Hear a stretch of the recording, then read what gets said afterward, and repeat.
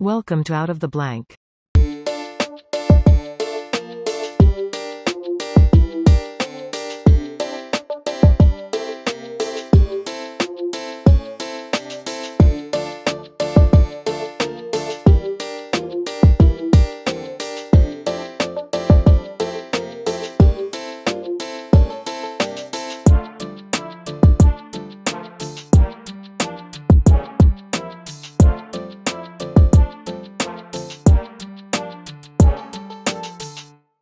Welcome to another episode of Out of the Blank podcast. I'm here, Jacob. Jacob, for everyone out there listening, please let everyone know a little bit about yourself.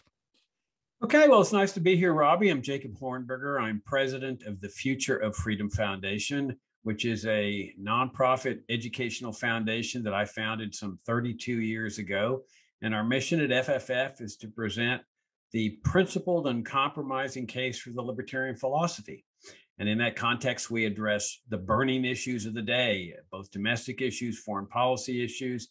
And I've addressed many times in the course of FF's history what we're going to be talking about today, and that's the national security establishment, national security state form of governmental structure we have that we've all been born and raised under, and its assassination of President John F. Kennedy.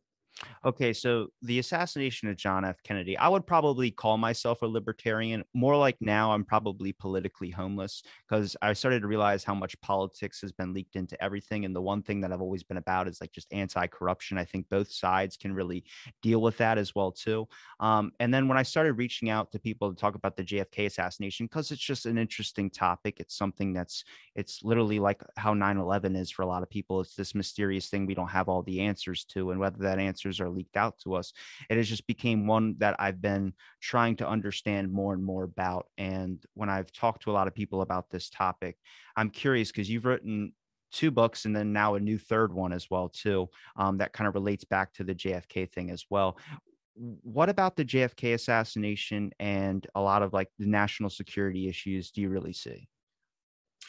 Well, one of the common questions I get is, Jacob, why do you spend time on this? I've got 2 books called The Kennedy Autopsy, which is FFF's all-time best-selling book, and then The Kennedy Autopsy 2, which is a supplement to that. I've got a book called Regime Change, the JFK Assassination, The Evil of the National Security State. And then my newest book, which I consider the best of all of them, is called An Encounter with Evil, the Abraham Zapruder story. We've also published a book by Douglas Horne, who served on the Assassination Records Review Board in the 1990s, called JFK's War with the National Security Establishment, Why Kennedy Was Assassinated. We've got a couple of books by Jefferson Morley, former reporter from the Washington Post, on the Kennedy assassination. So I'm asked, why do you spend so much time here? What's the relevance? Well, there's a direct relevance. This is what a lot of people don't realize.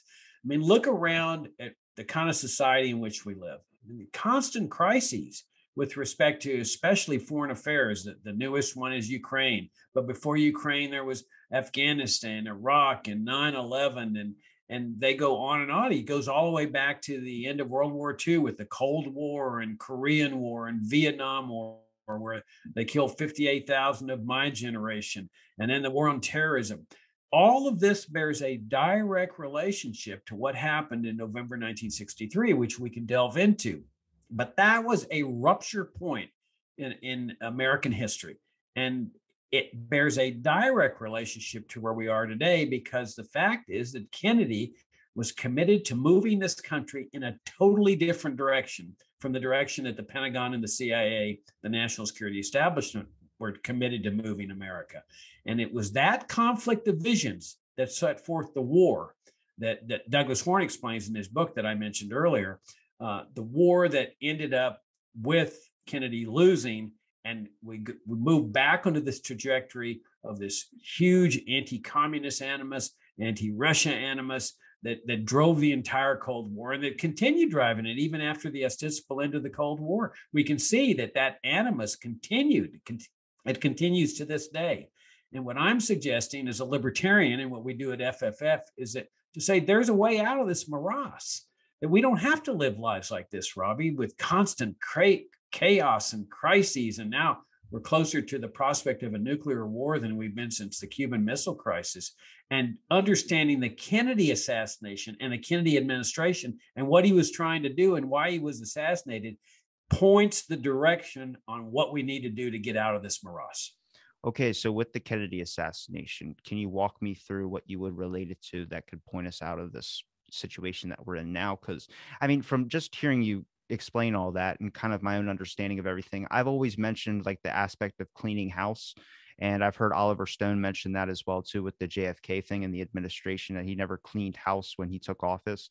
A lot of the situations that we're in, people say, well, it's a Democrat or it's a Republican. It's always these two options. And I'm just like, I think it's something deeper than that, because every time we see this flop around between a Democrat getting in office and then a Republican getting in office, it's the same issues that we're still dealing with. There might be new problems and some things get fixed, but it's the same core principles that it seems like we're not really paying attention to.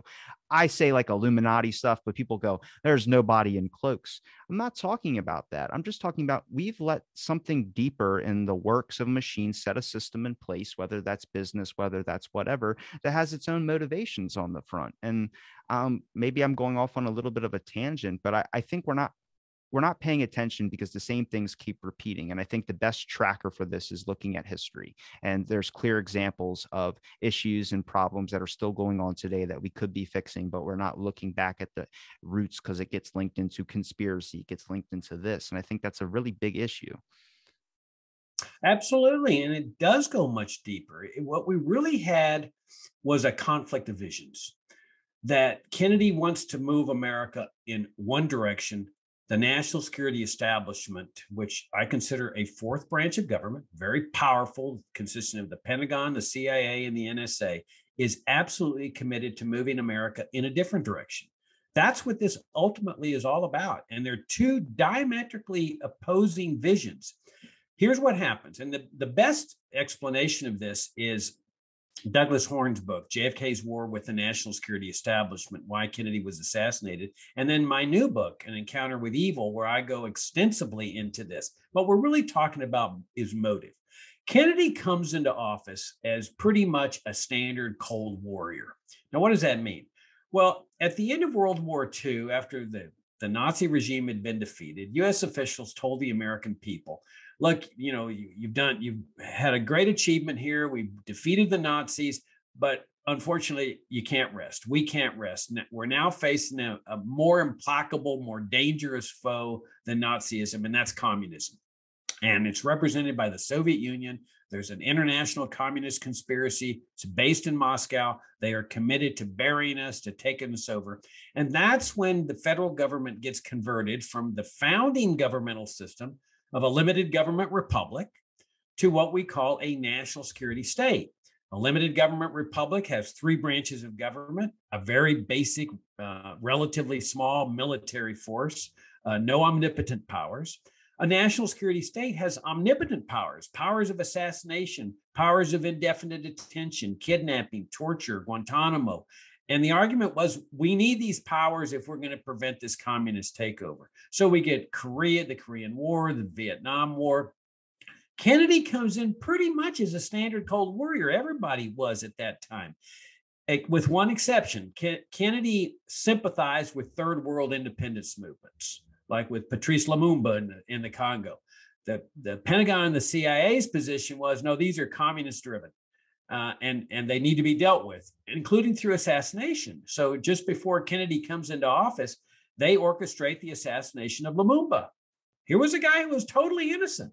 All he did was lead this independence movement in the Congo, and that justified his assassination. Well, they did it right before Kennedy took office because they knew Kennedy wouldn't approve, because Kennedy's position was, no, these are people trying to throw off the shackles of colonial rule. But other than that, Kennedy's pretty much a standard Cold Warrior. So when the CIA comes and says, look, we want to invade Cuba. Now, here's an independent country, totally independent country, has never attacked the United States. And the CIA is telling this new president, Kennedy, we need to invade the country to oust this communist regime because they're a threat to America. And so Kennedy goes along with this. And that's what the famous Bay of Pigs invasion was about. It was a proxy invasion. They were using Cuban exiles as a proxy, but clearly it was a CIA operation. But they lied to Kennedy. They said, we won't need any kind of U.S. air support. We won't need an invasion. We can pull this off. The Cuban people are going to have this massive uprising, and they're going to help us oust Castro. Well, it was a lie, and they knew it was a lie. But they figured they would manipulate this neophyte president into, once the invasion starts to falter and the communists are killing these brave Cuban exiles, he would have to provide the air support and possibly the invasion. Well, they didn't read this guy well. And Kennedy said no. When that point came and they said, we need the air support, they're getting killed, Kennedy said no. And that began the war between the CIA and Kennedy. The invasion goes down to defeat. 1,000 guys plus are killed or captured. The CIA is livid. This is a neophyte president who has shown cowardice in the face of a fight with the communists. The communists have killed or captured all these brave Cuban exiles that were friends of the CIA. Kennedy, for his part, is livid as well. He knows he's been played. He knows he's been manipulated. He is reputed to have said, I'm going to tear the CIA into 1,000 pieces and scatter it to the winds. And that was his mindset. He was going to destroy the CIA. He fires Allen Dulles, the much revered director of the CIA, plus his two chief deputies. So now the war is on between Kennedy and the CIA. In the meantime, the Pentagon is starting to tell Kennedy, you can't leave Cuba there in communist hands. They're pressuring him to invade.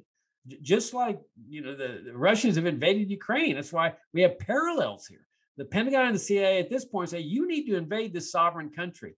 And Kennedy is saying, no. And they come up with this Operation Northwoods, which they kept secret for 30 years until the Assassination Records Review Board uncovered it, which called for fraudulent terrorist attacks on American soil that would kill real Americans as a pretext to invade Cuba. They were going to be committed by Pentagon agents posing as communists. Kennedy rejects Operation Northwoods. Then the Cuban Missile Crisis comes. And here the Soviets are installing nuclear missiles in Cuba, which they had every right to do. It's a sovereign country. Cuba is a sovereign country, just like they're saying with Ukraine right now. They have a right to join NATO. But the U.S. took the same position as the Russians are taking with respect to Ukraine today. You will not put nuclear missiles 90 miles away from American shores pointing at American cities.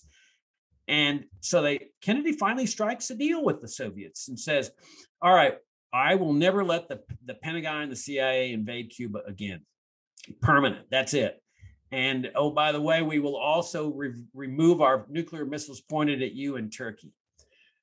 Well, at this point, the Pentagon and the CIA are furious, livid. I mean, one member of the Joint Chiefs of Staff called it the biggest defeat in U.S. history.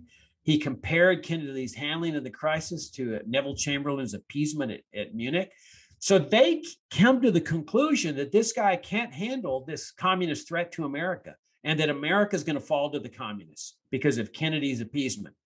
Kennedy, at this point, achieves one of the most remarkable breakthroughs in history. He realizes that this whole anti-Soviet Union, anti-communist animus is destroying America. And he says, I'm going to bring it to an end. And this is the conflict of visions. He goes to American University in June of 1963, just a few months before he's assassinated, and says it was an ambush, total ambush on the Pentagon and the CIA. He says it's over, that we're going to have peaceful and mutual coexistence with the Soviets. And he's negotiating with Khrushchev, the Soviet premier, who's on the same page. They're making nice with each other. Let's put a stop to this. And let's have peaceful, friendly coexistence. He praises the Soviets, if you can believe that, in this speech. And he says, America is moving in a new direction now. And so he orders a pullout from Vietnam. He gets the nuclear test ban treaty. He even proposes a joint trip to the moon, which means sharing rocket technology. Well, this was the gauntlet, Robbie. This was the conflict of visions. Because if Kennedy's vision prevails, there's no more need for a national security state. He's got one more year in office. If he's reelected, which he surely would have been, because he could have easily beaten Barry Goldwater. He's got 4 more years in office. The likelihood is that his brother's going to run for president at that point. You don't need all this national security state. But from the perspective of the national security establishment, Kennedy poses a grave threat to national security. that this little neophyte, naive president is leading America to defeat in the Cold War and to a communist takeover. And that's where the war gets going. It's Kennedy against the national security establishment, and it's resolved on November 22nd, 1963. Now, Operation Northwoods was when they were going to blow up an airliner and blame it on Cuba, correct? They were going to hijack an airliner, or at least make it look like airliners were going to be hijacked. I'm not sure whether they were actually going to blow one up with passengers. Possible. I'm not really familiar with all the details, but I don't think that was the case. I think the people were going to die in terrorist attacks, but the airliners, I don't think they were going to blow them up. I think they were going to make it look like they were being hijacked. And so are you saying like the national security was more powerful? Because everyone, when we talk about like a leader, we talk about the president, but like I said in the beginning about just the system that's kind of messed up. You have like Watergate, the Watergate scandal, and all that issues with wiretapping Americans' phones, and William Colby, who stood up after just seeing the whole system of CIA just kind of go down the drain in a sense. And speak out about all the issues that are going on. I mean, is this just all these corporations that teamed up and had a bunch of power that wanted to get rid of one guy? Is that how they pull off an assassination like this? Like when you're looking at the JFK assassination, I mean, from everything you just told me, the one thing that I keeps ringing in my head, I would say, which was Oswald, when they were talking about him hanging or handing out papers, flyers. Either was it Cuba or was it just communist flyers or something like that, saying that he was on the street like pro-communism because he lived in Russia for so long. And it seemed like they were trying to smear him with a bunch of stuff to make up for the fact, or make him look even worse, just so people could be okay with the fact that he was killed by another person. When you're talking about the assassination, you're talking about how all this links into that fateful day. How do they get away with something like that? Like, is this a whole system effort to just want to hide evidence and get rid of one person? Is it that laid out like that, or is it just a conglomeration of stuff? Well, keep in mind, you've got a war that's taking place between effectively two branches of government. And as I explain in my new book, An Encounter with Evil, a parallel to this is what takes place in Chile 10 years later. In Chile, you've got a democratically elected president, Salvador Allende, who's a socialist, and he's making nice with the Soviet Union and Cuba, just like Kennedy was. And the Chilean national security establishment, their version of the gigantic military intelligence establishment, goes to war against Allende.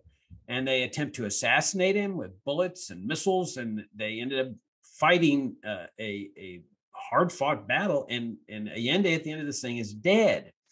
Now, the thing to keep in mind in this is that when you bring a national security state in existence, remember, we started out as a limited government republic with just a relatively small basic military force. When you change that to a national security state, you are bringing into existence omnipotent government, omnipotent in the sense that this section of the government has omnipotent powers, and it arrogates to itself the power to determine whether a president is a threat to national security. I mean, suppose, for example, you end up with a Stalin or a Hitler that's elected president of the United States, and he starts putting together gas chambers and starts killing masses of people and so forth.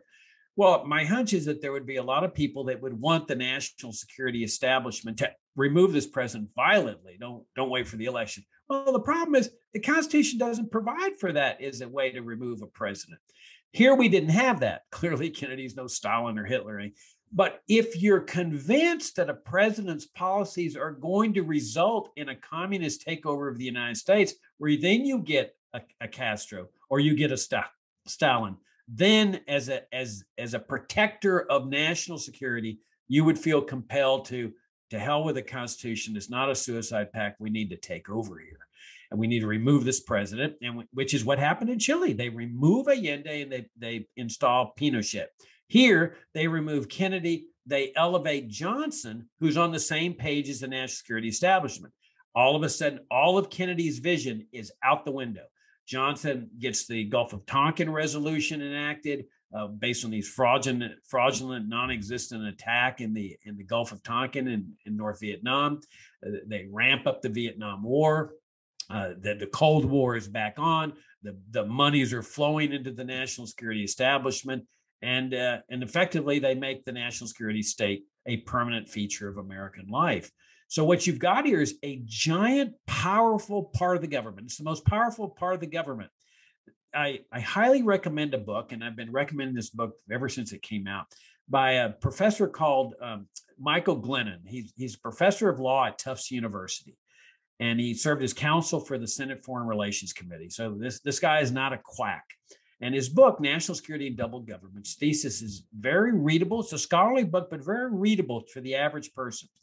His thesis is a very basic one, and I subscribe to it, that the entity that is running the federal government is the national security part of the government: the Pentagon, the CIA, and the NSA. The other three branches, the president, the executive branch, the judicial branch, the congressional branch, they operate in support.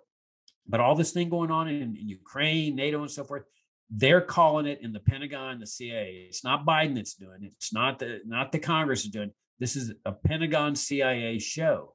And so that's what we have here. We have a very powerful part of the government, the most powerful part of the government that's operating. And if a president gets out of line, that president's got big problems. And Congressman Schumer pointed this out. When President Trump was campaigning for office, he made waves against the national security establishment. You're not supposed to do that when you're running for president. I mean, you're just not supposed to. And so they went after him. Now, he ended up caving after he became president. But Congressman Schumer, in a moment of great candor, says, you don't take on the national security establishment. They have 6 ways to Sunday to get back at you. And what he was referring to is the omnipotent power of the national security establishment. You don't jack with them as a president. And that's why every president since Kennedy has fallen into line with the CIA and the Pentagon and the NSA.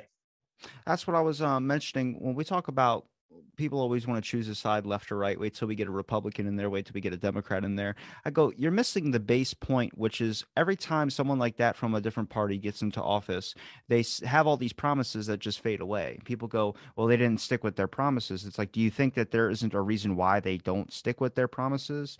Like they get in there and they realize that there's something bigger or something else that's kind of running the system in a sense. And the president's kind of just for show. I mean, if the national security is in the sense what I'm talking about when it comes to like an Illuminati, it's just how government has always been. And you can see that even with lockdowns. They want to inch their power farther and farther and farther. And it's just, it's weird because if you relate it to the Kennedy assassination, a lot of people, the reason why it gets labeled a conspiracy to where you can't look into it is that no one could ever think that they could just assassinate someone like that, or the government has the ability to, but there's recorded parts of history that will show you that. I mean, the Kennedy assassination lines it up perfectly. There's a lot of stuff that you can raise questions about, whether it's the chain of custody with the bullet or whether it's the autopsy, and it leads to bigger issues. And to think that that's not happening today still, I mean, it's very easy to get the public to accept anything you're going to pass if you make them incredibly scared or incredibly on your side to support you. And I don't know why there would be a giant basis for, I mean, after the assassination, did you see any giant dramatic changes when it came to a public support? Did you see a lot of people backing Johnson and the fact of whatever he was going to establish? Absolutely. I mean, keep in mind that at this point in 63, people have an overarching trust in government. And they really believe in the CIA. They believe in the Pentagon, and many of them still do today. And I would say most Americans, they treasure this institution. But it was much more so in 63. So when Kennedy's assassinated, the thought that this could be a inside job, a national security job, did not occur to hardly anyone. If it occurred to anybody, I would say it's maybe 3 people in the entire United States. It just didn't. It didn't enter people's mind that that's a possibility that this would happen in America. The fact was that the CIA adopted the power of assassination when it was formed. As far back as 52, they already had an assassination manual where they talked about the art of assassination, how to commit it, and most important, how to keep people from figuring out that it's a state-sponsored assassination by the CIA. But that manual isn't discovered till the 1990s. And so clearly, they assassinate Lumumba in 61, but nobody really knows what's going on here with this assassination program. They have repeated assassination attempts against Castro. And they clearly targeted Jacobo Arbenz, the president of Guatemala, with assassination. They won't reveal their list of targeted assassinations, but clearly Arbenz had to be at the top. He was able to escape the country before they assassinated him. So people didn't think about this. I mean, it's natural. Why would you think the government would assassinate a president? People didn't know about this war that was taking place. This is all stuff that was kept secret, that came out mostly in the 1990s, 30 years after the assassination. But there were suspicions. There was a guy named Mark Lane, who was a New York lawyer that wrote a book called A Rush to Judgment that was on the New York Times bestseller list, that raised questions about the assassination because there was weird stuff. If it's a lone nut, why shroud all of the investigation into national security and secrecy? I mean, most of the Warren Commission hearings were in secret. Why? Well, what's that all about? The autopsy shrouded in secrecy. The autopsy personnel were required to sign secrecy oaths in which they were threatened with criminal prosecution or court martial if they ever talked about what they had seen. But all of this is kept secret.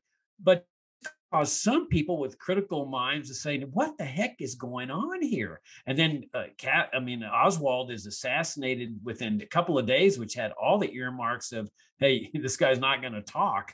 We're going to silence him like a hit. So people felt uneasy. And so within a year, they did public opinion polls. Nobody bought the Warren Commission. Anybody? Well, I say not nobody. Most people didn't buy the Warren Commission report that this was a lone nut assassination of the president.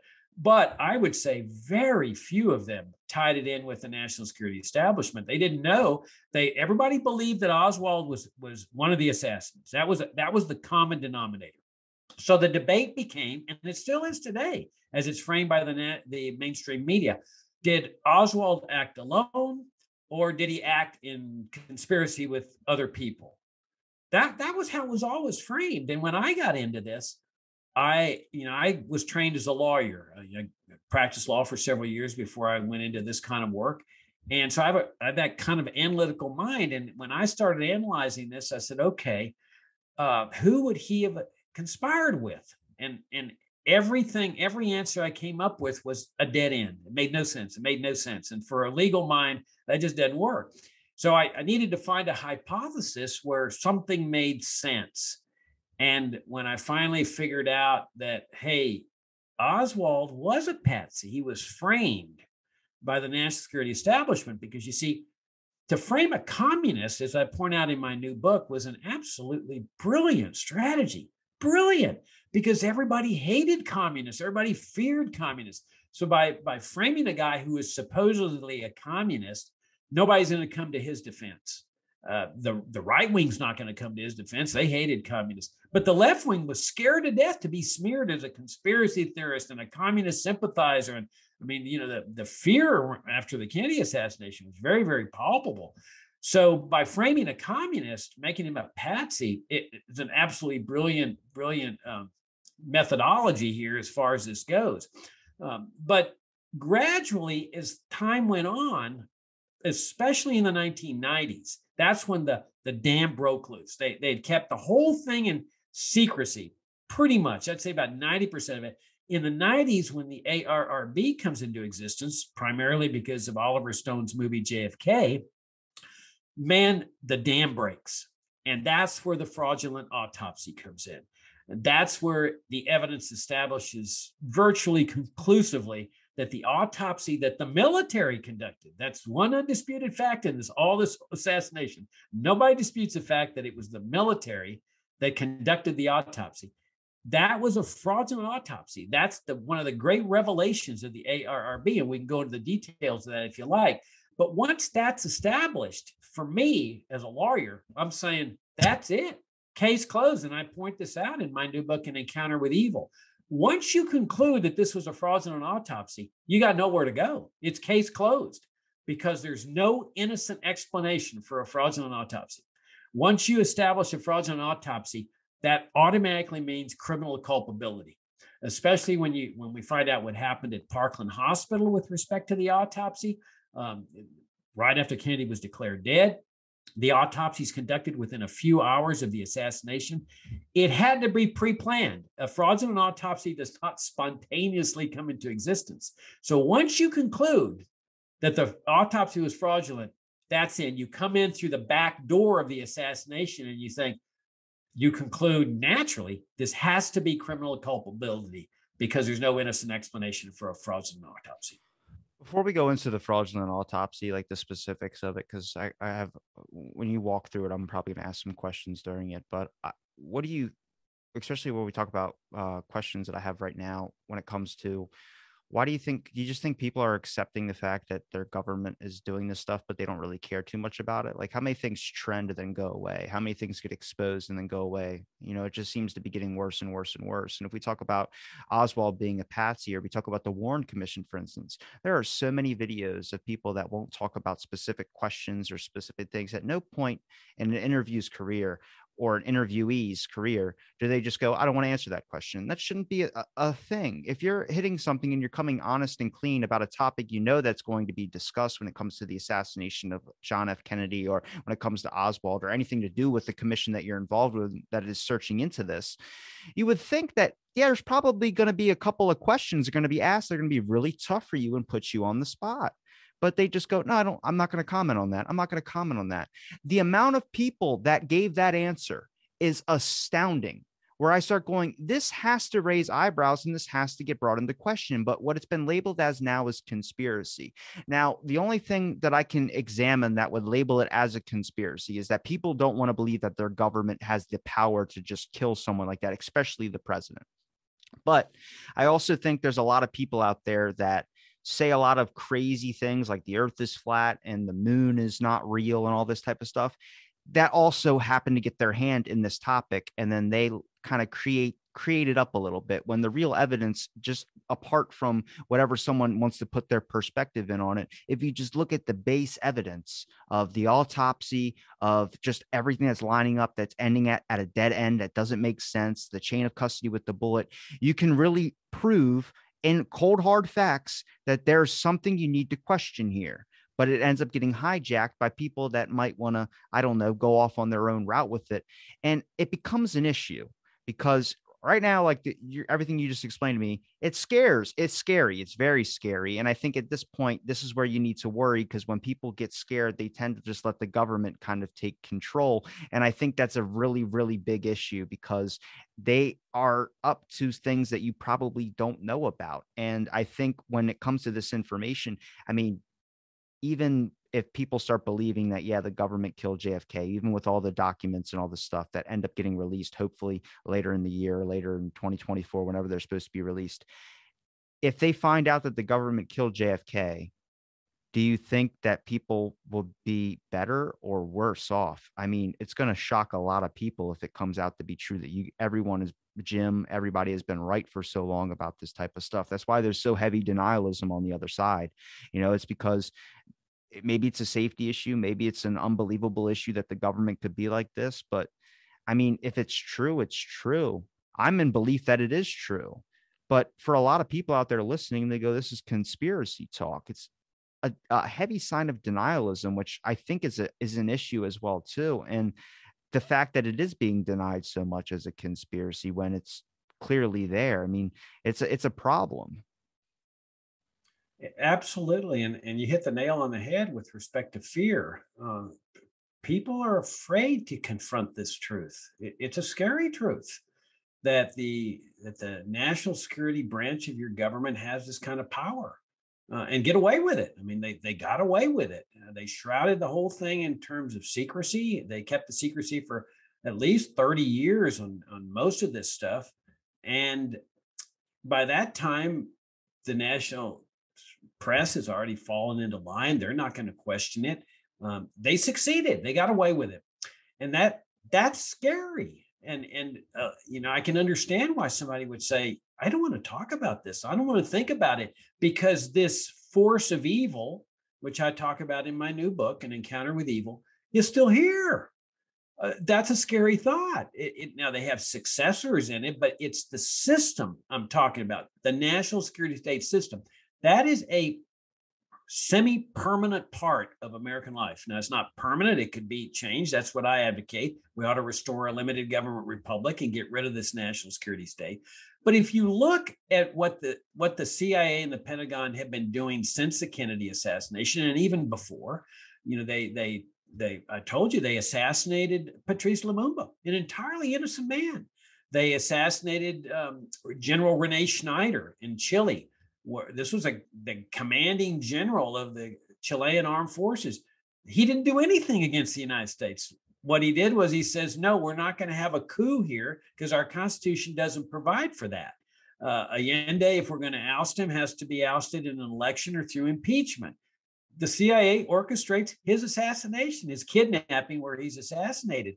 So the CIA does assassinate people, and they do assassinate foreign leaders. They have regime change operations. But I think most people don't want to hear about those things. It's like it makes them uncomfortable, but it's a reality, Robbie. We know that is reality. So the question is, what happens if a president of the United States ends up in the same position as a Patrice Lumumba, a Fidel Castro, a Jacobo Arbenz, Allende, Saddam Hussein, whatever, that ends up within our own government, they conclude is a threat to national security. My hunch is that there's a lot of Americans who will say, if that president becomes a threat to national security, I want the national security establishment to oust him. And that's precisely what happens here. The national security establishment orchestrates an assassination, brilliantly executed, but you have to understand that this is the nature of the operation. The CIA is specializing in assassination. That's their specialty from the time they came into existence in 1947. Remember that assassination manual from 1952. It emphasizes the importance of finding ways to assassinate foreign leaders where they can't trace it. These guys are Ivy League graduates. So the scheme they put together, which I outline in detail in my new book, is brilliant. It's absolutely ingenious. And part of it involves framing a person who is perceived to be a communist. Okay, so nobody comes to his assistance. But the other brilliant part of this thing was this fraudulent autopsy that they had to have orchestrated in advance. Let me just give you an example of what's going on here and the denialism that you're talking about. Right at the moment Kennedy is declared dead at Parkland Hospital, the Dallas County medical examiner, Dr. Earl Rose, proceeds to announce that he's going to do the autopsy. This is not abnormal. This is required by state law. It was not a federal law to assassinate the president. Again, there wasn't a federal law against assassinating a president. This was purely a state murder case at that time. And so state law requires the medical examiner in the county where the murder takes place to conduct the autopsy. Now, what's an autopsy? Well, it's a forensic study of the body to determine how the president got killed. Where are the bullets? Removing bullet fragments. Where are the trajectories? The autopsy is used in a criminal prosecution almost always. At that moment, a team of Secret Service agents goes into action and announces that they're not going to permit Rose to conduct this autopsy. Rose objects. He says, I have to do this, Texas law. And these Secret Service agents say they're operating under orders, that they start screaming, yelling, they're brandishing guns. It's clear they're prepared to use deadly force against Rose or anybody else who gets in their way. And they start pushing this body out of Parkland Hospital, screaming, yelling. People said they were scared to death. And so they take the body, they take it to Love Field where Lyndon Johnson is preparing the Air Force One. He's having seats removed. So he's clearly the guy that issued the order, either directly or indirectly, because he's waiting for the body. He flies with the body to Maryland. He doesn't turn it to the hands of the local pathologists there in Maryland or Washington, D.C. That Washington, D.C. area is filled with competent pathologists. He delivers it into the hands of the military.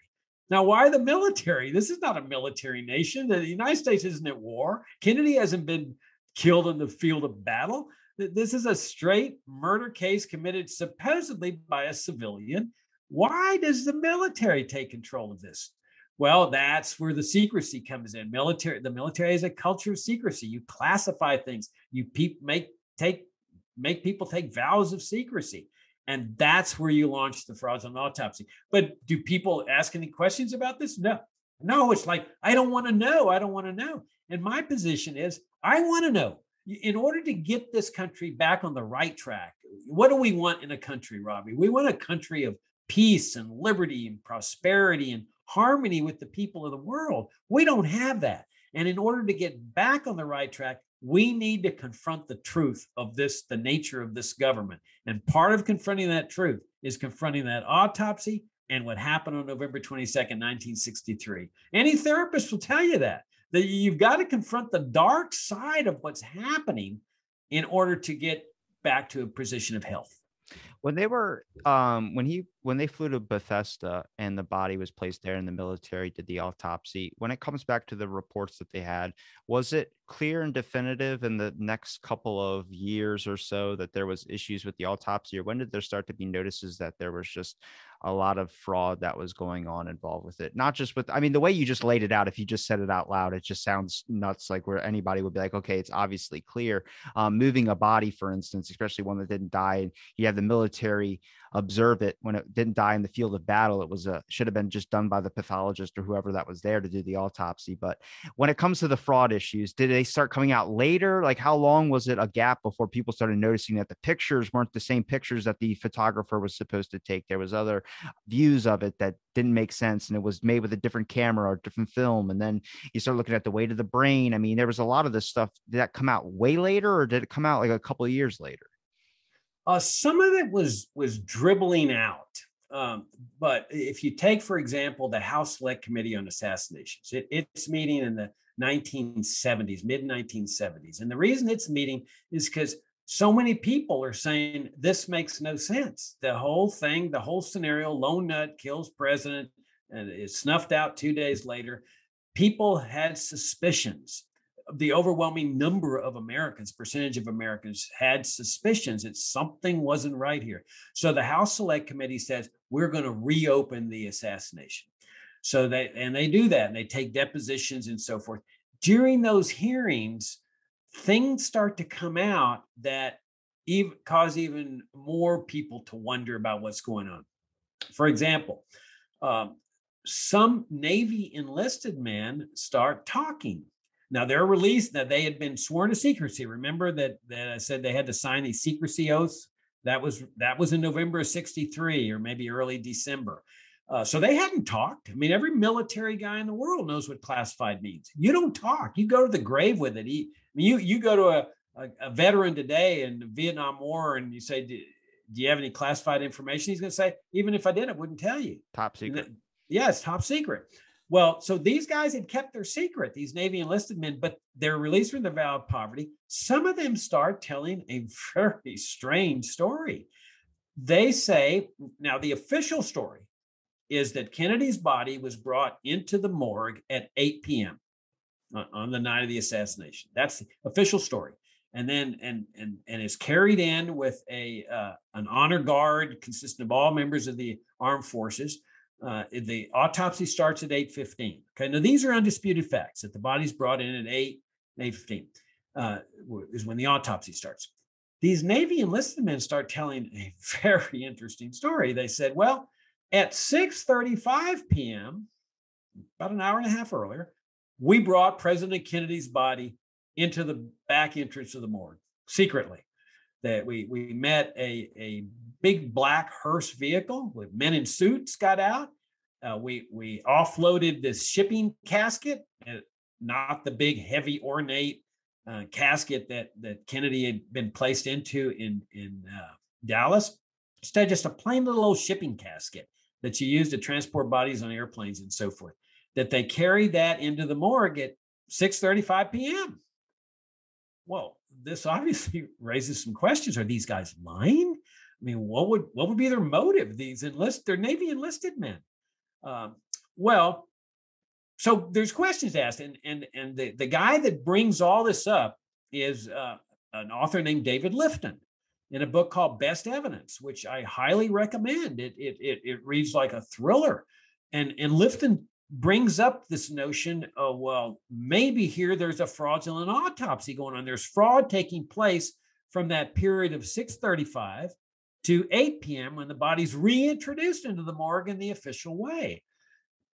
But then you have to go all the way to the 1990s, the Assassination Records Review Board, for the dam to break. For example, the ARRB discovers the existence of a woman named Sandra Spencer. Now, Spencer is a chief petty officer in the Navy. She works in the White House lab.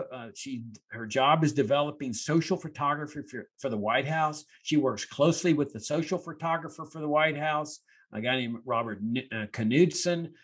She works closely with the Kennedy family. It would be impossible to find a more credible witness than Sandra Spencer. In fact, Jeremy Gunn, who served as general counsel to the ARRB, said that of all the witnesses the ARRB interviewed, there was nobody more credible than Sandra Spencer. Well, Sandra Spencer appears before the ARRB. This is 30 years later, more than 30 years later.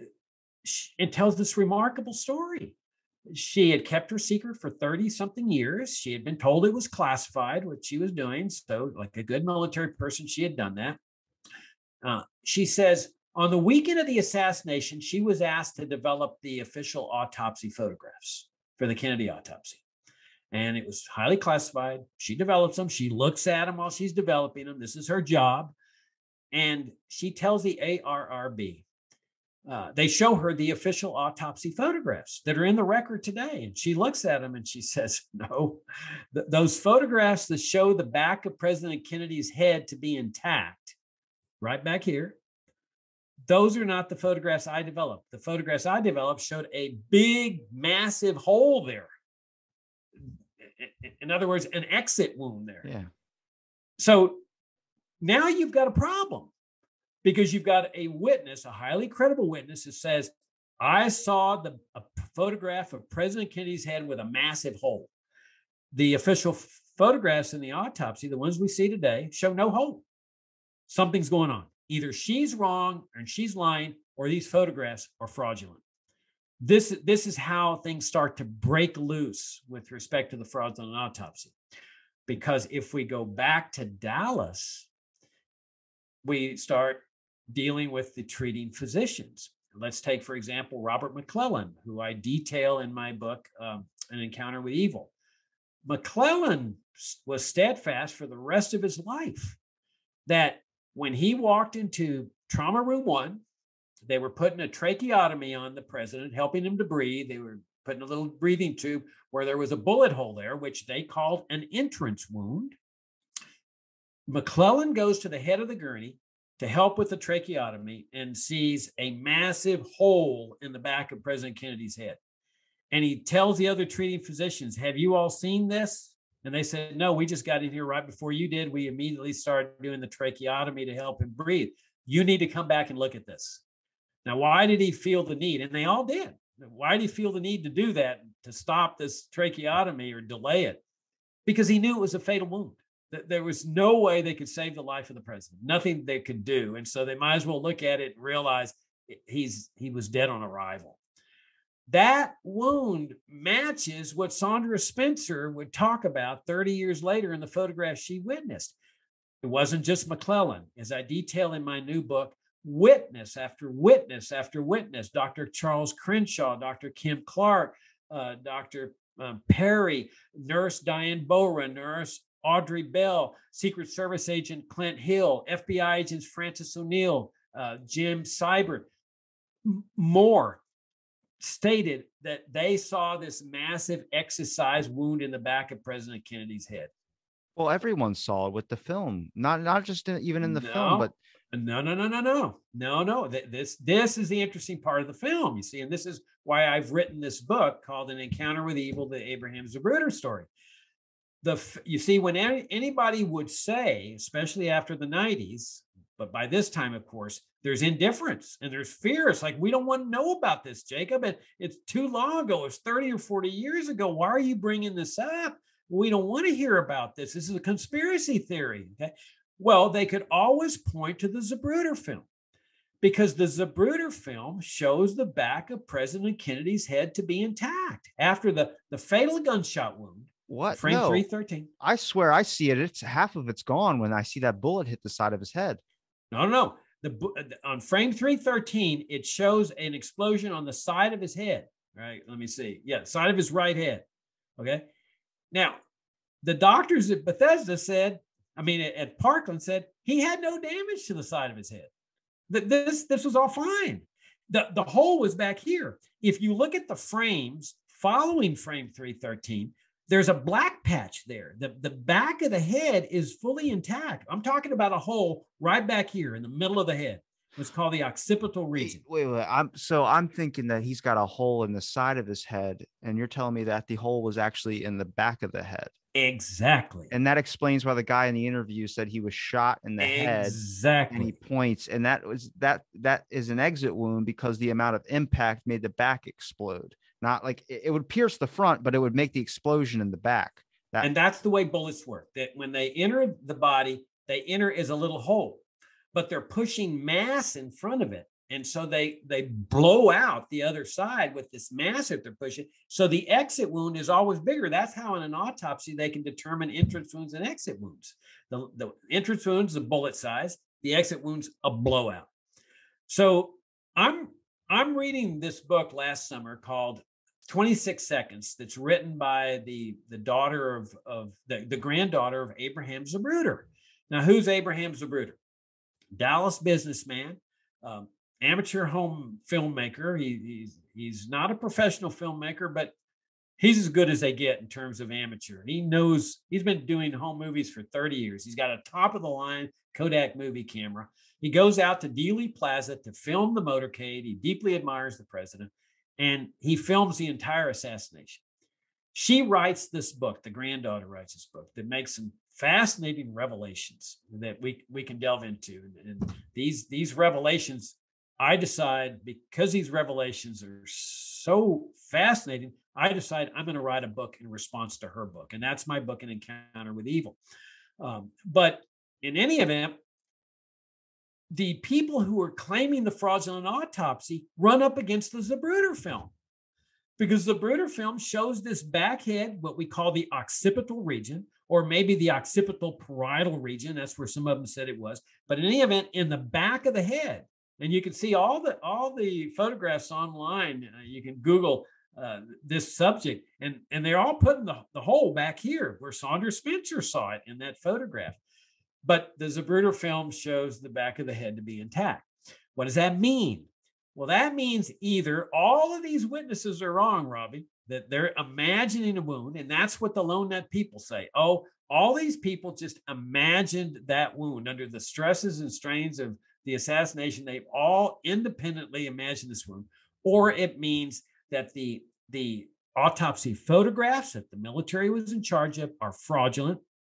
And it also necessarily has to mean that the Zapruder film is fraudulent. And that's the focus of my book. So with the witnesses of the people that were at Parkland that were able to explain this hole in the back of the head, were any of them Secret Service people? Not at Parkland. At Bethesda, you had, I'm not Secret Service, I'm thinking FBI agents. Sibbert and O'Neill were FBI agents. So no, none of them were Secret Service agents. No, I take that back. Clint Hill was a Secret Service agent. Clint Hill is the guy that runs to the back of the limousine and jumps on and pushes Jacqueline Kennedy back into the seat. He then uses his body to cover up the president to protect him from any further shots from there to Parkland. And during that, 5-minute trip, I forget how long it took, he is looking at this massive exercise hole in the back of President Kennedy's head. And he later states that he confirms that all these doctors said, yeah, I saw this massive hole in the back of Kennedy's head. He was Secret Service. Okay, because the reason why I bring that up is I'm not disagreeing. I'm just saying this is a point that I usually bring up with like UAP and stuff like that as well too. It's very hard with eyewitness encounters if you haven't experienced trauma, because your memory, you start to add things that aren't necessarily there. But it's very, very hard to do that with a whole group of people saying they saw one hole in the back of the head. That's just that seems more real. But I mean, is it so? You're saying that the Zapruder film, how did someone edit that though to make it look like that there was a giant explosion in the side of the head? Because the one thing I see with the Zapruder film, where I talk about that Kennedy probably knew he was going to be assassinated, was not. I've heard people explain like you could tell that there was the system was mad at him, or the government was mad at him, or something like that. But when you watch that film and he looks at the camera, he doesn't look at it like waving still. His face kind of changes. Like he looks at it like, is this person, what is that? Like he's trying to identify what this device is in this person's hand. I see that too. There's sometimes you see like in a video or something like that, or the Pope's waving to people or something like that. He'll stop and look over at like cameras. Now we have iPhones, but you have these giant cameras that go on your shoulder. It looks like something like you're going to get shot. So he stops and he looks at it like this weird like way where like the mood kind of changes. Like he was trying to analyze if he was about to get shot or something like that. And then he goes back to waving at people. How, are you saying that they edited the film? Like there was this guy who makes home movies or somebody that had the capabilities to be able to fix that one slot? I'm not disagreeing with you. I'm just trying to understand here, because this whole time I've been analyzing that I saw the Zapruder film where he gets hit in the side of the head. Now you're telling me that there's this hole in the back of the head and the Zapruder film was a hoax thing. And this is like, I'm trying to in real time process it all. Well, of course, because it's a complex subject. It was a very highly sophisticated plot here, but you'd expect that. Remember, these are Ivy League graduates. They have to figure out a way to get this investigation shut down, and they did that. That's the other ingenious part of their plot, and I'll get to that later if you like. But they succeeded in getting this investigation shut down immediately. As of Monday morning, the Deputy Attorney General, Richard Katzenbach, he shuts down the investigation. He says it's over. We've got to convince people that Oswald was the only assassin. Well, that's impossible. There's no way you can determine who's involved in a plot to kill the president within 2 days. So it's a very sophisticated plot. And the point you raise is brilliant. I mean, it's the natural point. How in the world are you going to alter a film? I mean, this is going to the moon stuff. Oh, you're going to alter the film to make it look like you didn't go to the moon or whatever. That Capricorn won that famous movie. Well, here's what happens. And this is the subject of my book, An Encounter with Evil. Nobody could figure out how this could happen. The only way you can alter a film is at this point is through Hollywood. They could do it. They had the equipment to do that type of thing, special effects, but you need experts and you need equipment. There was no evidence at all that the film ever ended up in Hollywood. There was no evidence that Hollywood people came over to Chicago. Okay, now what's Chicago have to do with this? Well, this takes us back to what happens to the Zapruder film. Zapruder knew immediately that he had something of value in his film and that he was going to get top dollar for it. And I detail this in my book. And she details it in her book too, 26 Seconds by Alexandra Zapruder, that he's going to get as much money as he can. So he gets the film developed. He gets it. Has 3 copies made of it. And he delivers 2 copies to the Secret Service. They deliver 1 copy to the FBI. He retains the original. And so he meets with Life magazine, a representative of Life magazine, on Saturday morning, the day after the assassination. And they negotiate and they strike a deal, which for the print rights are $50,000, which in today's dollars is around $330,000. Nice chunk of change here. And so he gives them the original film. That film is flown to Chicago.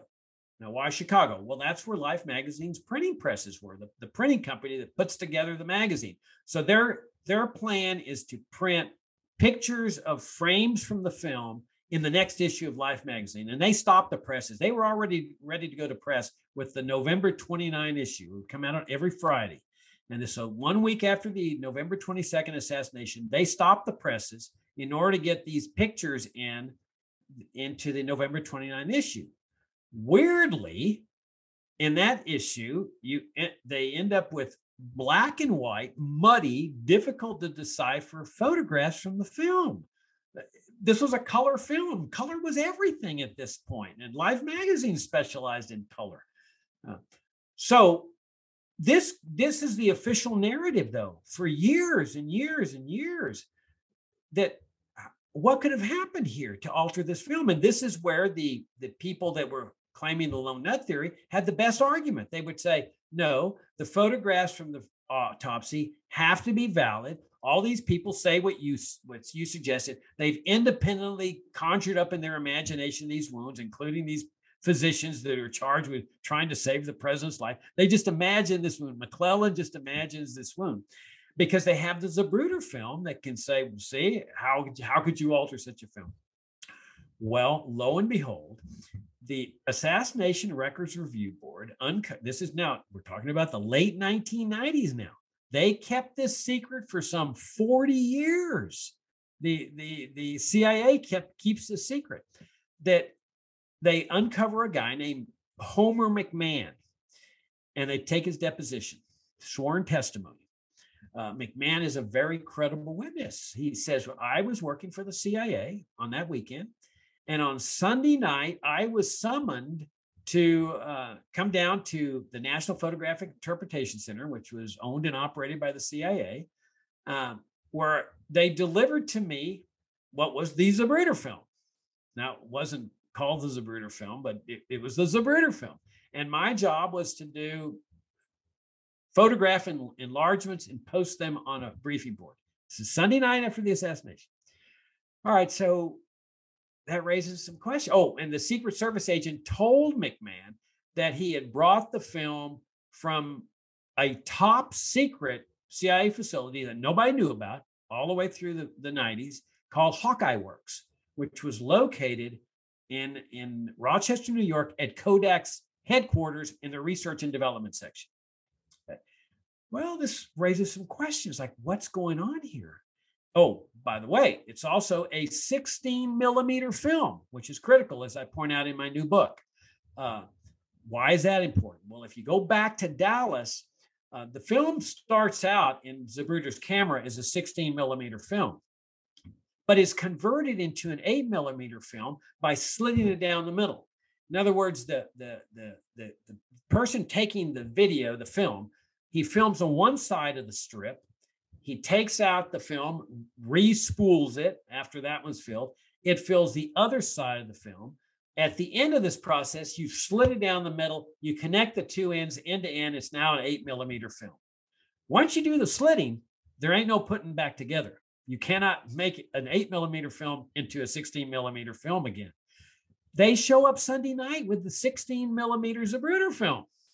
Okay, so this obviously raises some question, like what the heck's going on here? But there's missing pieces to this puzzle. It's still difficult to figure out what the puzzle is showing. The missing piece of the puzzle shows up 10 years later.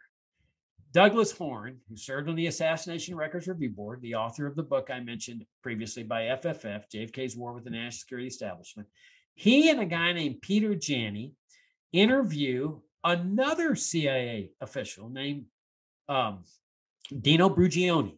Who is Dino Brugioni? According to Wikipedia, he is the world's most renowned expert on film interpretation. He works for the CIA, or at least at that time did.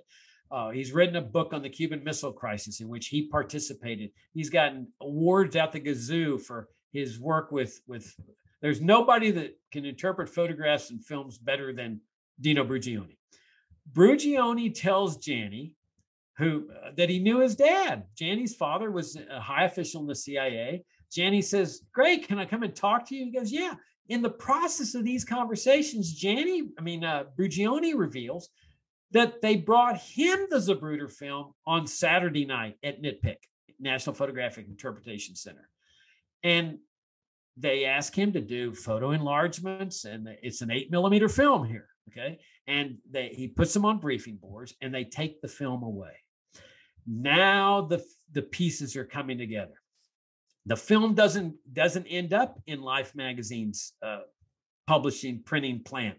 It goes to Chicago. It's diverted to Washington by plane. It arrives with Dino Brugioni at NITPAC on Saturday night. It's flown to Rochester, where they make a copy of it. Now, Brugioni tells Janney and Horn that at Rochester they could do anything, like anything that Hollywood could do, they could do there. He said that they had the most unbelievable equipment. They had optical printers, which are copiers that can make a copy that looks exactly like the original. And at that point, when you make, and I explain all this in my book, well, I asked Horn to explain how this works. And so he contributed an entire chapter in my book, plus a section on how an optical printer works. The optical printer copies the film, and then you can delete frames from it. And that's what they did. They deleted the frames where the back of the head is intact. They deleted the frames where the car stopped. There was 59 witnesses that said the car stopped or nearly stopped when before the headshot comes in, making it easier. And then you've got the turn onto Elm Street that's not there either. And Zapruder himself and his assistant said, we started filming when that turn took place. So you make an optical copy with deleted frames, and then you just paint in this section that you're talking about the side of the head. Now, Brugioni, here's the clincher. Brugioni is shown a copy of the extant Zapruder film, okay? Or not the original, but a copy that we all see online today. He had not seen this film for 30 years. He's watching this film, Robbie, that Horn is showing him, and I've got in my new book an interview with him that's never been published before. First time published in my book. Brugioni looks at this film and says, no, that is not the film I saw. The film I saw showed multiple frames on the headshot, not just one frame. And it showed blood and brain shooting up in the air. He says that's what shocked us the most, is seeing this blood and brain shooting straight up in the air, which matched what the witnesses had said that were in Dealey Plaza. The film shows no such thing. And time after time, Brugioni is saying, no, sir, that is not the film I saw. So that's what happens. Now, the scheme was brilliant because you see, they keep this secret for 40 years. And by this time, 40 years go by, nobody cares. The mainstream press is too fearful. They're not going to get involved in this.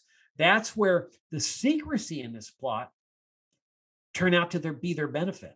Because by this time, some of us care. It's like, okay, now you've got a fraudulent photograph. Now you've got a fraudulent film. What are you going to do about it? And that's what we're asking.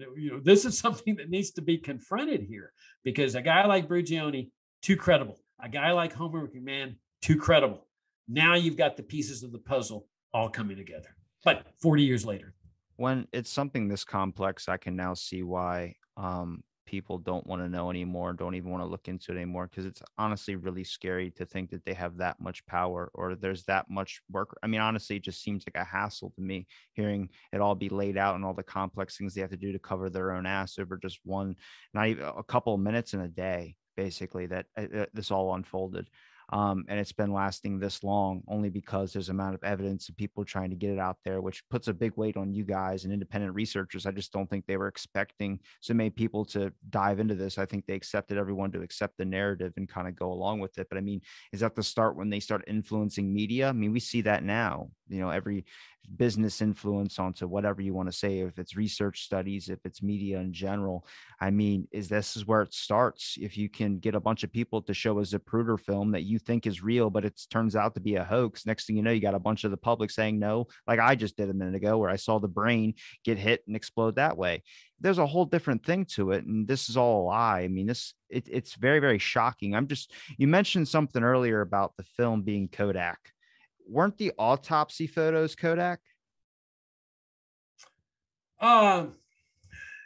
There's controversy over that, and I'm not the guy to answer that. That when John Stringer was the official autopsy photographer, and when the ARRB 30 years later asked him to identify the autopsy photographs he said at least some of them were not the photographs he took. And I forget what his explanation was and how he knew that, but it was something like they were either Kodak and he took Amscum or something like that, frames from a different type of camera. Forget exactly what his explanation was, but he denied the authenticity, at least of the brain photographs. Yeah, he didn't take a vascular view, which is an up angle on the brain. Yeah, no, let's go into the brain photographs, because the brain exams, because this goes to what you're talking about the autopsy photographs here, and the real fraud that took place here. And this is another, smoking gun, if you will, of the autopsy. Well, it's what I told you off air is I couldn't explain how they say the weight of the brain is, say, 1,500, an average brain is 1,300. And if you see the Zapruder film where there's a big chunk that comes out of the side, it wouldn't add more weight onto the brain if it's all splattered in the back seat of the vehicle, like you can see pictures of. And, Mrs. Kennedy had it all over her dress, and there was a guy who was picking pieces of brain out of his teeth. If it's that, then the whole pictures of the brain, I was like, did they sew it back up? And people go, no, they didn't sew it back up. You don't do that. It's like, well, then how do they get a perfect picture of that? So it starts to raise in the question, did they have Kennedy's actual brain if they're trying to paint this narrative? The point you raise is absolutely valid. I mean, if you look at the autopsy report, the official autopsy report, it says the brain weighed 1,500 grams. As you point out, the average size is 1,350, 1,300 in that range. Everybody acknowledges that a major portion of the brain was blasted out, whether it's this exit hole back here, or whether you take the official narrative over here where the Dallas treating physician said there was no problem here. It doesn't matter. A massive part of the brain was blasted out. Dr. McClellan, who I mentioned earlier, he estimated it to be around a third. So how does the brain then end up weighing more than the average size brain? It's impossible. I mean, right there, you've got evidence of fraud, but that's not the real evidence of fraud that took place here. This is what happened. You've got a brain examination that takes place immediately after the assassination. You've got another brain examination that takes place about a week later, 7 to 10 days later. The pathologist for the autopsy always claimed that there was just one brain exam. So right there, you've got fraud. When people are lying and saying there's only one brain exam, when in fact there were two, right there, prima facie evidence of fraud. You know that there's criminal culpability here. Well, at the first brain exam, John Stringer, the photographer, was there along with two of the pathologists. So there's three of them. Stringer's taking pictures of the brain, which is standard. He states that what they did during the brain exam is they sectioned it. They cut it like a loaf of bread. That's standard. You would always do that with a gunshot to the head because you're looking at trajectories, and that's how you determine trajectories. You cut it like a loaf of bread. Well, there's something important to note about this process, that once you cut it like a loaf of bread, you can't put it back together. Well, the official brain photographs in the record that you were referring to show a fully intact brain. Now, it's a damaged brain, but it's fully intact. It's not sectioned.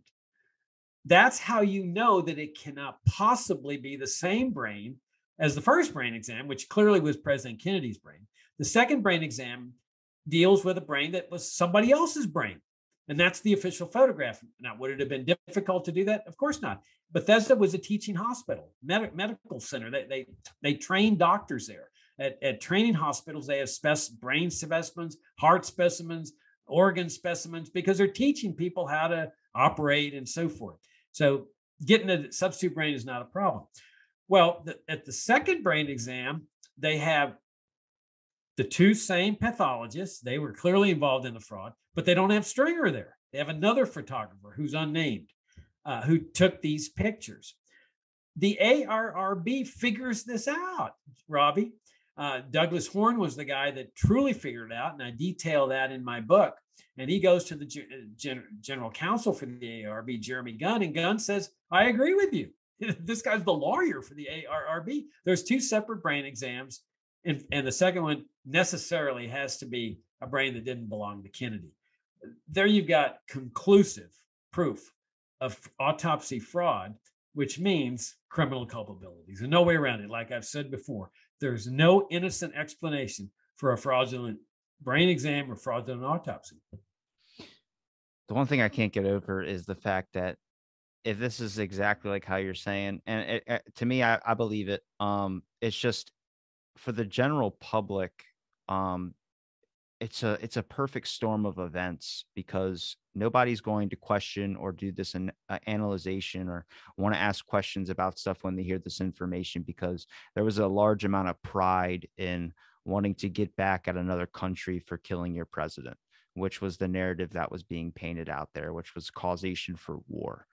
um I'm not wrong in saying that. I mean, this is what this whole thing has been. It's leading into kind of the idea of what all the wars that we've started and all this idea that, we're trying to bring democracy in a sense. Democracy's been hijacked.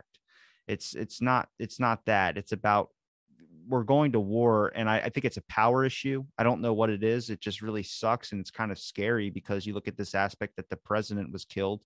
That's the person that we expect to be protected the most. And it really brings into question of power of our own lives. For instance, are we as free as we think we are, or is it just a sense of how free as they want us to be? I mean, even saying that, people go, that sounds like crazy talk. It's like, it's not crazy talk. It's laid out right in front of you. I mean, there's things you should be able to question. There's things you should be able to talk about, but everything's kind of been silenced in a sense. Well, it has been silenced, and in large part, it's because of what you raised earlier, the news media. The blackout on this started immediately. I mean, Lyndon Johnson, there was investigations taking place of him with respect to official corruption. And Life magazine was getting ready to publish an article in that November 29th issue on his official corruption. It was clear that Johnson stood a very good chance of getting indicted. And as soon as he's elevated to the presidency, he makes two calls to newspapers in Texas that were conducting investigations, and he threatened them and said, "You shut down those investigations." He threatened to sic the IRS on one of them and threatened to sic regulatory action on the other. And they immediately shut down those investigations, both newspapers. And over time, year after year, decade after decade, it's clear that the Pentagon and the CIA do not want this discussed in the mainstream media for obvious reasons. And they make it clear that they disapprove. Well, over a period of time, everybody knows their power. It's enormous power. It's omnipotent power. Nobody wants to jack with them. So by the time this starts coming out 40 years later, there's not a newspaper in the land that wants to deal with it because they know that the Pentagon disapproves. They know the CIA disapproves. And early on, the CIA sent out a missive, a message to their assets in the mainstream press with this notion of a conspiracy theory. As a strategical thing, they said people are starting to suggest that the CIA was behind this. A strategy to use is to smear them with the label conspiracy theorist. And that's how that comes into existence as part of this whole controversy. And there's a real fear of being labeled a conspiracy theorist. I've seen it in the libertarian movement where libertarians, man, it's just like the notion of being labeled a conspiracy theorist is the worst thing in the world. They don't want to look at this. They don't want to examine it. They don't want to criticize the Pentagon and the CIA. Well, for me, you can label me whatever you want. All that matters to me is what's the truth here. And to bury the truth and to say, oh, well, we can move on. It's a long time ago. It's irrelevant. It's not irrelevant. We have to deal with this, Robbie. It's a rupture in American history, a major rupture, one that altered the future course of America. If Kennedy's vision had prevailed, if he had won, we wouldn't have all this national security establishment, 9/11, the continuation of the Cold War, the extreme anti-Russia animus that continues to drive the country, the embargo against Cuba. Why an embargo against Cuba? All the sanctions, the embargoes, all the crises, North Korea, Vietnam, the Cold War, Iraq, Afghanistan, Syria, Yemen. It's perpetual. It's perpetual war now, perpetual crises. If Kennedy's vision had prevailed, none of that would have taken place. He was moving America in a totally different direction, a direction that really would have made the national security establishment irrelevant. And so not only do they have to take him out because they consider him a threat to national security, because they're convinced that his policies of what they considered appeasement, of cowardice in the face of this overarching communist threat were going to result in a communist takeover of the United States. He left in the Cuban Missile Crisis. He leaves Cuba in communist hands. That was like anathema to the president, to the Pentagon and the CIA. Now he's making nice with the communists. So not only was he placing America in the position of falling to the communists, he's also threatening the existence of the entire national security establishment. Because if he's right and he moves America in this totally different direction for the next 5 years of his presidency, the national security state, the Pentagon, and the CIA become irrelevant. We don't need them anymore. And they understood that very clearly. Instead, they get rid of him. In their minds, they're not doing something evil. I point this book out in my book, An Encounter with Evil. They're doing something what they're intended to do. That's why they assassinate Lumumba. That's why they go after Allende. That's why they go after Arbin. In their minds, their job is to protect America from the communist threat. That's what they're doing. And when you've got a president who doesn't understand that, who's a neophyte, who's naive, whose policies are leading to a communist takeover, that's an even graver threat than Allende, than Arbin, than the Lumumba, Mossadegh in Iran in 1953, who they also ousted. That's their duty. In their minds, they're acting patriotically. They're not acting evil. In their minds, they're doing something good. They're saving the country from a communist takeover. But look at where we end up. And this is why I emphasize in my new book, Americans need to confront the past and confront where we are today. And if you like where we are today, just continue doing, supporting what's going on here. We're very close to a nuclear war with Russia right now through this reckless policy that they've adopted with Ukraine. And but if you like it, great. What I'm saying is there's a way out of this. But getting out of this, you've got to confront the past, and you got to confront how we got to where we are today. And a necessary part of that is examining what Kennedy stood for, what he was trying to do, the direction he was leading America, and why he was assassinated. I think that's a perfect thing to end on. Like I said, I'm gonna do a JFK conference with a couple of other people as well, too. All of us in one podcast, kind of discussing the issues. Because I think a main impact is that a lot of it's affecting us today. But I appreciate you for giving me your time and talking about the subject. Is there a place where people can find any of your books? Do you want to rattle off some links? Do you have a Twitter? Yeah. I've got on my own Twitter, but the main Twitter is FFF. But the best thing to do is go to FFF.org. I mean, that's where we have 32 years of articles on the Kennedy assassination, but along with a lot of other libertarian issues, especially with respect to foreign policy. But there's a section there with all our books, including all the books on JFK. We've done some great conferences. We did a conference last spring, a year ago, with some of the names you mentioned, Gary Aguilar, Doug Horn, David Mantic, Jim DeEugenio.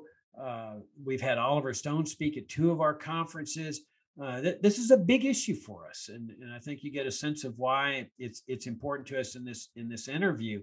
And then this new book I've got, I would highly recommend, An Encounter with Evil, the Abraham Zapruder story, because it doesn't just examine the Zapruder film. It examines where we are as a country, how we got here, what we need to do to get out of this thing.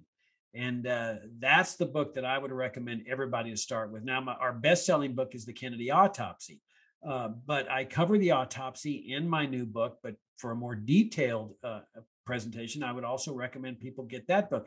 For motive, to understand the Cold War context of this, I'd recommend Doug Horn's book, JFK's War with the National Security Establishment, to examine that war, to understand what was going on with it. But everything starts at FFF.org, and that's where I'd recommend people go to. And I'll link it all in the description. I got some reading to do. I got some books to check out. Thanks everybody for listening to this episode of Out of the Blank. Stay tuned for our next episode.